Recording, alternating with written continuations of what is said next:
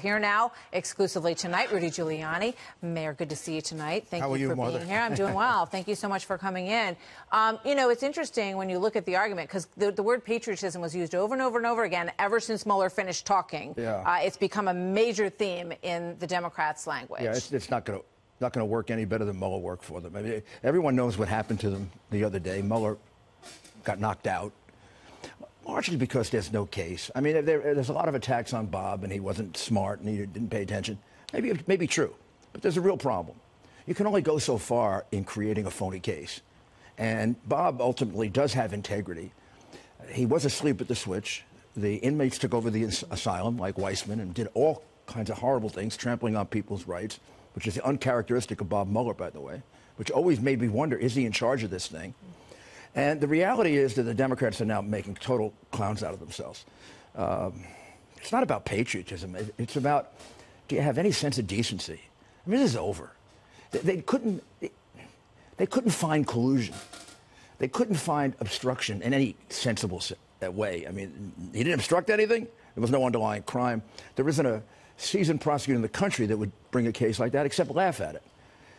So now they're trying to do, well, he must have done something wrong, or it wasn't presented correctly, or if Andrew Weissman couldn't get 3 people to lie about Donald Trump, one of them that he put in solitary confinement, and I would say came pretty close to torturing, Manafort. Put the guy in solitary confinement, bring him back 9 times, tell him what to say. Yeah.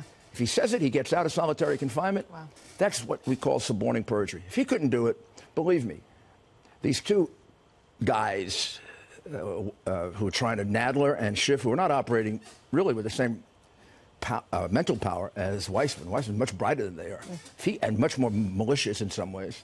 If he couldn't do it, they're not going to do it.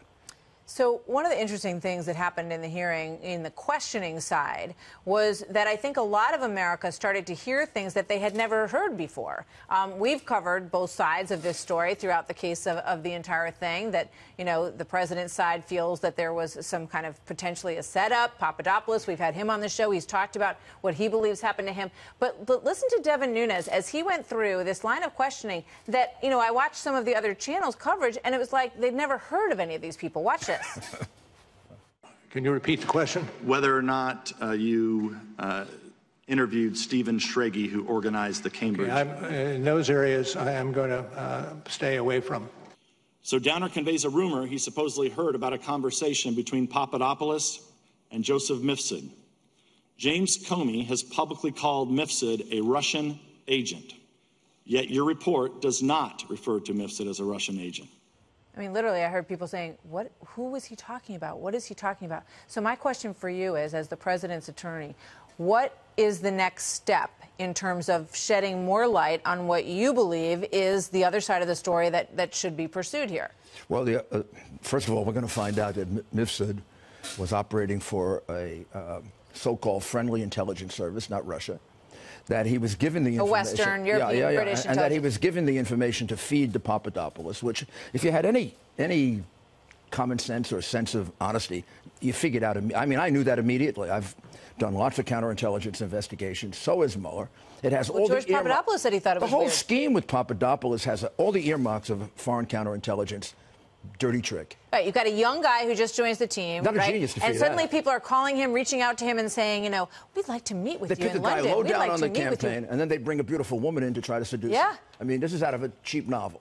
And I can speculate but can't tell you who I think is doing it, but got to be somebody who's got a real big intelligence background. And somebody who's willing to carry out any names come to mind? Well, yeah, a couple come to mind, but I don't want to accuse anybody without having the facts. Let's see what happens. Comey's right in the middle of it. I mean, Comey's got to be the center of this investigation. And he's probably not where it stops. It probably goes higher. But Comey signed an affidavit that is patently false about Steele. He said on the top of the affidavit, verified. 4 months later, he told the president it was unverified. You can't be unverified 4 months later if it's verified 4 months earlier. So this guy is headed for big trouble. Let's see if he talks, and let's see if McCabe talks. And I don't know, Peter Strzok, you think maybe he's a candidate for giving states evidence? He doesn't look like the strongest character to me. We will be watching. Mayor Giuliani, always good to see you. Thank you so much for coming in tonight, sir. We'll see you soon.